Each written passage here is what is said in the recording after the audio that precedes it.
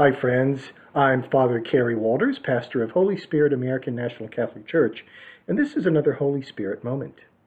You may remember the word truthiness. It was coined about 10 years ago by comedian Stephen Colbert to designate a belief that we hold not on the basis of any evidence or rational thought, but simply on gut instinct.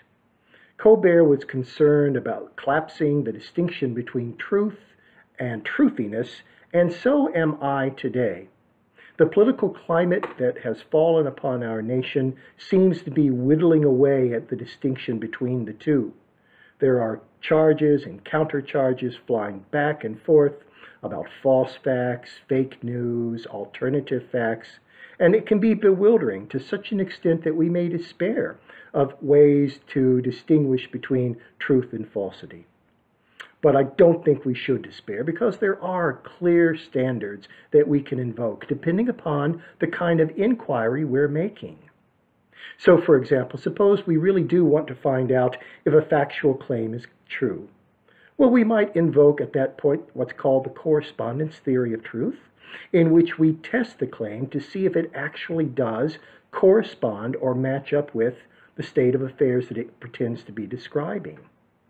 Or suppose we're examining a large body of knowledge, an entire argument, or a hypothesis or a theory.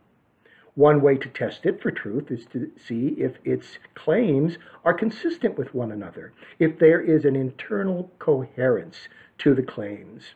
That's known as the coherence theory of truth. Or suppose we have a claim that promises to accomplish something in the real world if carried out. We can test that claim according to its actual effectiveness. This can be called the pragmatic theory of truth. Now, these three standards of truth are not mutually exclusive. They apply in different circumstances, different kinds of inquiry, and they're very useful from separating truthiness from truth. In the New Testament, the word that is commonly translated as truth is the Greek word aletheia. Frequently in both the Gospels and in St. Paul, it carries similar meanings to the correspondence theory of truth, the coherence theory of truth, and the pragmatic theory of truth. So sometimes, for example, aletheia means honesty. At other times, it means trustworthiness. At other times, it simply means fact or factual. But it also introduces us to a new kind of truth, a truth that's especially important to people of faith. The word aletheia literally means an unconcealing, an unveiling, a revealing. So when we experience aletheia, something is revealed to us which our reason or imagination or senses alone can't tell us about. It's very telling that in John's Gospel, Jesus refers to himself at one point as aletheia. I am the truth, Jesus says. What he seems to be suggesting is that in his person, God is unveiled to the rest of us. God is unconcealed to the rest of us.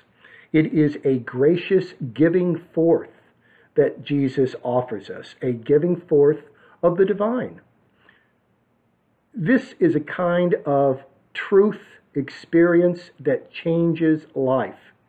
And the reason it does that is because it gives us a glimpse of that which is absolutely real, absolutely solid, eternal, unchanging. It changes lives when we experience this kind of truth. If we experience a factual truth, it puts some more information in our pocket, and that's important, but it need not change our life, and certainly won't change our life in the way that an experience of aletheia as unconcealing does. Or if we test a hypothesis and discover that all of its claims in fact are consistent with one another, that gives us more information. Or if we discover that in point of fact a statement does have concrete pragmatic effectiveness in the world, that likewise gives us information and enables us to perform certain actions. But again, none of them have quite the weight that an alethic experience of reality, an unveiling or an uncovering of reality, does. When we experience truth as aletheia, we are immediately suffused with an awareness that the cosmos is greater than we have ever imagined or can imagine. But we are also suffused with the awareness that the cosmos is benevolent, that there exists behind the cosmos a God who embraces and loves us, that God loses none of his majesty or loses none of the awe-inspiring mystery, but does come a bit closer to us in the unveiling that God allows us. So, my friends, don't be discouraged in this day and age of political rancor in which claims and counterclaims about what is true and what is false are flying back and forth. There are ways to test factual claims, there are ways to test coherency claims, and there are ways to test pragmatic or practical claims.